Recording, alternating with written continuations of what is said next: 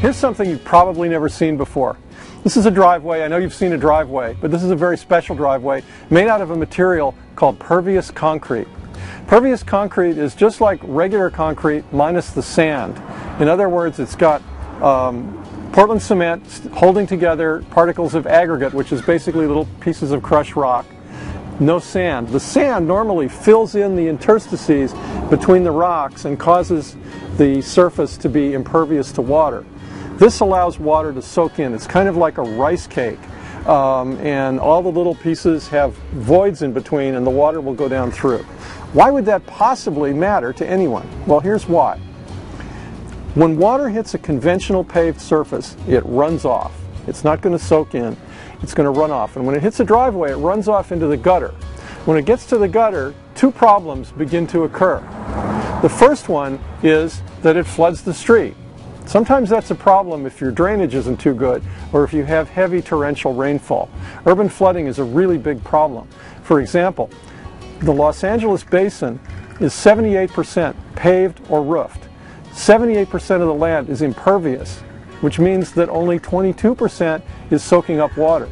The net effect then is A, urban flooding, and then second thing, which is really important, B, all that water goes and ends up somewhere in the streams, in a lake, in a river, or in the ocean, causing tremendous amounts of pollution because all sorts of junk falls on the land, falls on the street, falls in your driveway. Aerial particle pollutants and, not to be too indelicate, but dog poop and garbage and all sorts of junk that builds up over our very long dry season here in California and eventually reaches a level that when it gets concentrated in those bodies of water, you have tremendous problems. Bacteria, all kinds of water pollution, really a big deal. So the idea of a pervious pavement is to allow the water to remain on site. It doesn't go anywhere. It actually soaks through this material, stays on site with a third benefit, which is watering the plants that are nearby. The roots are actually getting under this material and they're taking that water. It's a much, much better way to go. It's such a good idea that municipalities all over the state and all over the country are beginning to require this material on a lot of the development projects. This was the first pervious concrete residential driveway in California here at my house, and it was quite a production when we put it in about 8 years ago. It's worked really well. I've been really, really happy with it, and I just wanted to tell you a little bit about it so that you can consider it if you have an application where it might work. And it's not only for driveways, by the way. They've done pervious concrete walkways, sidewalks, patios, and whatnot. It's load bearing. It will take any kind of reasonable vehicle traffic. It's about the same cost as a conventional concrete driveway. Sometimes it's a little more, sometimes it's a little less. But one of the really interesting things about cost is that because it's pervious, you don't need to think about drainage. Normally you might have a drain and a drain pipe that takes the water away, and that costs money to put in. Sometimes it can be very, very expensive. The water's not going to go anywhere, so you've eliminated the need for that drainage system, which means that even if the driveway itself costs more, it's going to cost less when you take out the drainage system. So cost is not a factor. Durability is not a factor. These have been down in places in Florida and the Southeast for 30 years or more, and they still work perfectly well. This material will absorb water at the rate of 300 to 400 inches per hour. Now, that's important because, first of all, it could plug up and you're going to lose absorption.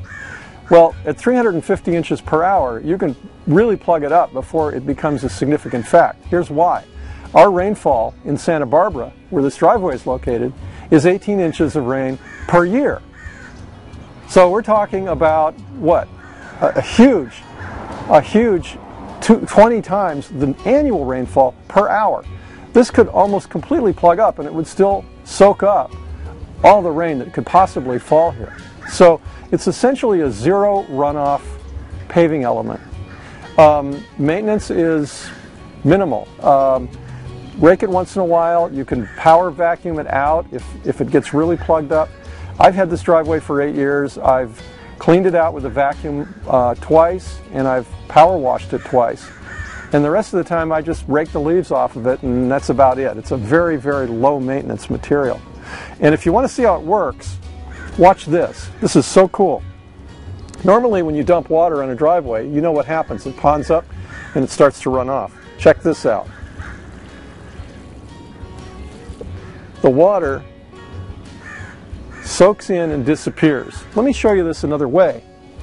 Here's a block of colored material, same thing. If we apply water to this, watch what happens. It's going through the concrete. Through the concrete. That means it's staying on the land, it's going to work for you, it's not causing flooding, and it's not polluting anything. So this is a really great material. There's a lot of information on it. You could probably at this point just Google Pervious concrete. If you're in California or Nevada, there's an organization called the California-Nevada Cement Council, and they have a lot of information on pervious concrete. It has to be put in, by the way, it has to be put in by a certified installer. It's a different process than pouring regular concrete. It's actually fairly challenging to do unless you've had the training and some special equipment. But there are contractors all throughout California now and throughout the United States here and there as it's growing in popularity. So you shouldn't have too much trouble finding someone to do it, but don't hire just a regular cement contractor to do it because they won't know what they're doing. It's a little bit tricky to deal with. I've been really happy with it.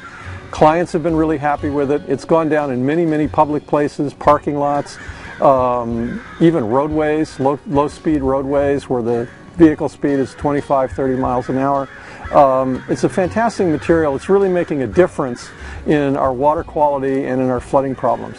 So give it a consideration if you have a site like this that's relatively flat and that's causing runoff problems now, or if you need a new driveway. This is definitely something to consider. Thanks a lot.